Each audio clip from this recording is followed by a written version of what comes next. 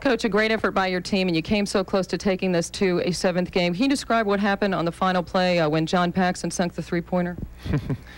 Well, it was just a spread court situation. They tried to take it to the basket, and Mark West had to leave Horace Grant to go help on the penetration, and Danny Ainge thought that he might be able to pick the pass off, and instead of throwing it to Grant, he turned and passed it back to Pippen, who was wide open.